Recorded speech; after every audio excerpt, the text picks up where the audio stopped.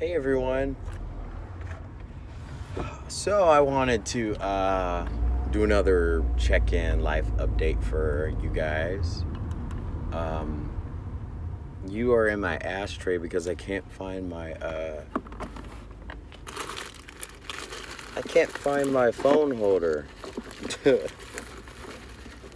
Anyways, I was trying to look for it right now. I wanted to share an epiphany with everyone. An epiphany I had today because I was talking with my mom.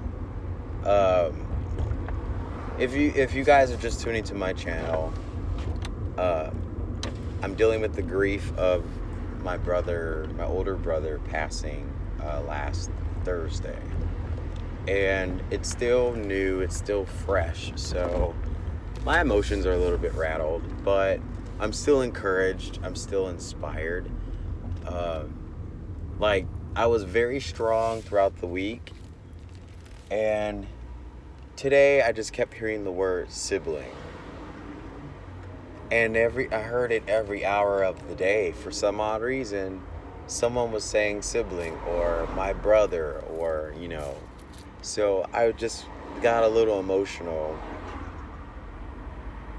And it comes and it goes and it comes and like grief and death are two separate entities that I had never known so well until last Thursday. But that's not the topic that I wanted to go on. I really want to talk about how the surrogate parents, okay, people running the red light. The parents, okay, so if you guys follow the theory of star seeds, right? Apparently, the 144,000, the elect, the shiny ones, the Palladians, the indigo children, the rainbow children, the star seeds, they're all like delivered here to this earth, and the people who have given birth to these souls that host the body, the physical body hosts the souls of all these elect. And the souls that are in those bodies, okay, those parents are literally like coming back to an awakening experience. They are being caught up to the 2012 timeline. And it's weird because in 2012, many of us were awakened because a lot of us like, oh, the Illuminati and oh, this song and that song and oh, this celebrity and devil worship. And what's funny is that is where our parents are at right now. Someone almost got hit by a car.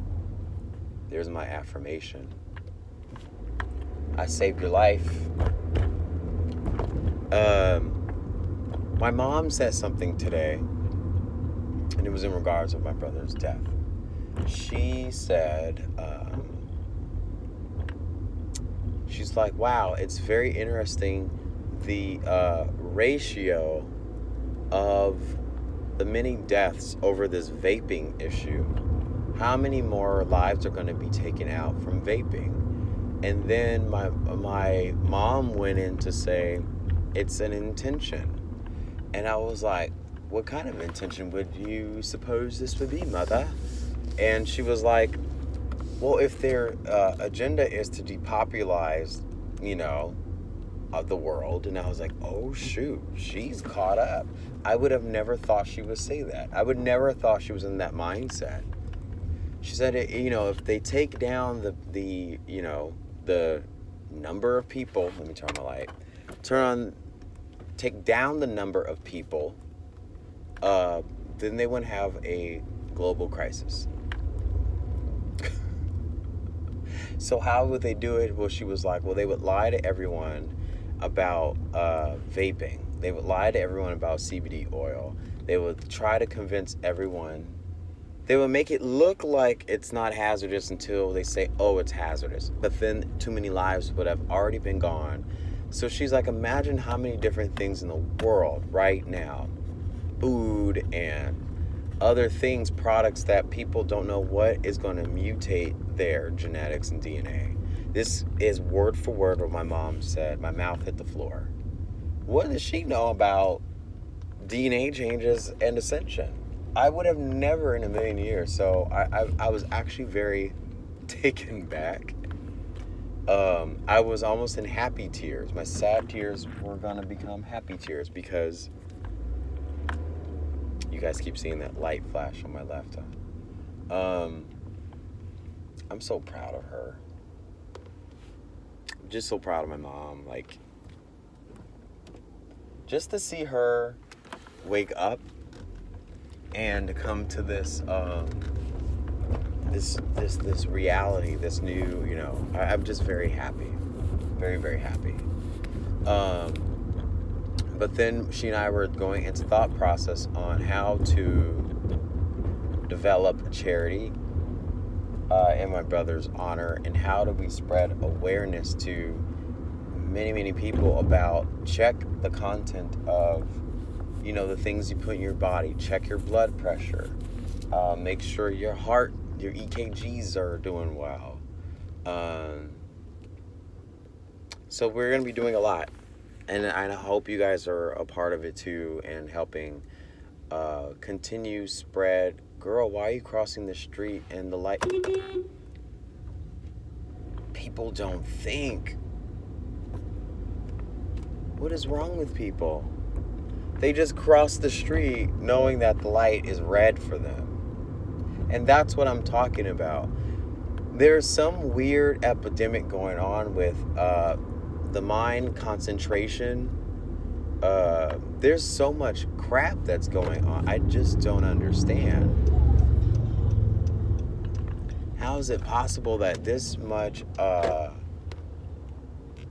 people are just not paying attention to life? People are not really focused, and people just kind of like don't really care, you know? And I actually fall victim of some of it because, you know, I always talk about the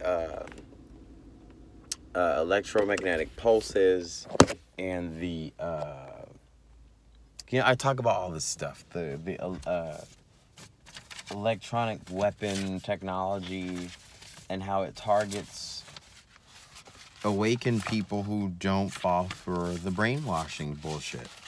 And a lot of times I say it, I'll record a video about it, and then you'll see like a few, I don't know what, a few months down the line, a revelation comes about. And I'm just happy that at least I can tap in and I could bring something to a conscious mindset, and I can share it with many people. Let me wipe off my camera. I can share it with many people, and then after it's shared, it's ushered into our 3D density. All right. Now it's time to walk home. Anyways, that's all I really wanted to share with you guys. I want to keep it sweet and simple. I'll be on to another topic, possibly later today if I have the energy. I'll share a lot with everyone. I've been getting a lot of insights about the next coming shift. So stay tuned for that video. I'll talk to you guys later. Bye.